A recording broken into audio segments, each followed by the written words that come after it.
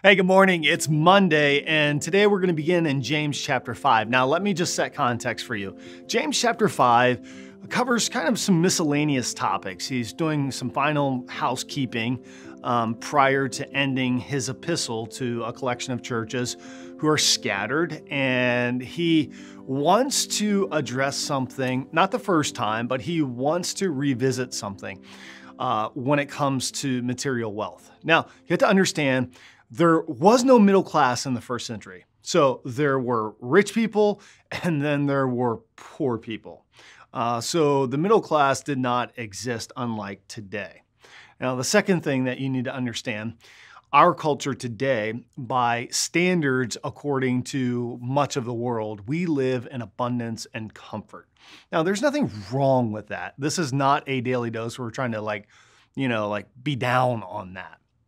However, as you know, and what we teach here in the Bible, God's the owner and we're the stewards. And so we want to steward well what God has given us. So let me read the first 3 verses. I'll draw a comment out and then we'll kind of revisit this tomorrow. This is what James says. He says, "Now listen, you rich people," which means, now listen, Pathways. Now listen, Adam. Now listen, like we're considered rich, okay? Now listen, you rich people. "Weep and wail because of the misery that is coming on you.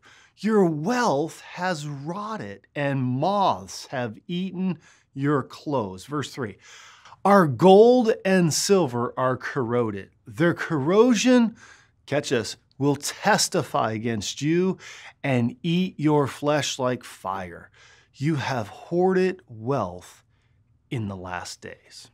All right, so what's James saying here? He's saying essentially this, that because the sin of hoarding, the sin of accumulating, the sin of amassing things, we have so much in our abundance, he's saying to these rich Christians in the first century, that actually the moths and the corrosion and the decay of their things testify against them and testify against specifically the sin of selfishness.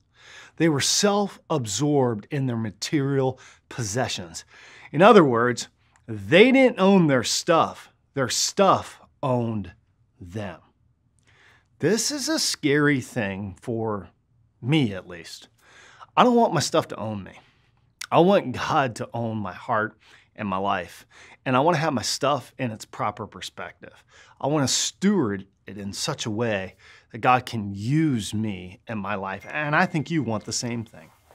So here's the deal. James says this at the end of verse 3. He says, you've miscalculated how you're thinking about your stuff, especially in the last days. Okay? He's saying, like, live with a sense of eternity in your mind's eye. Don't get stuck in the temporal with all your stuff.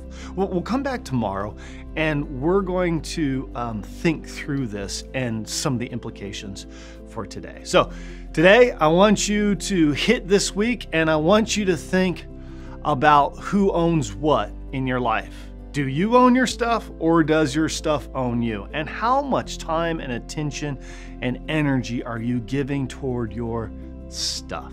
All right, love you, praying for you, and I'll see you tomorrow on The Daily Dose.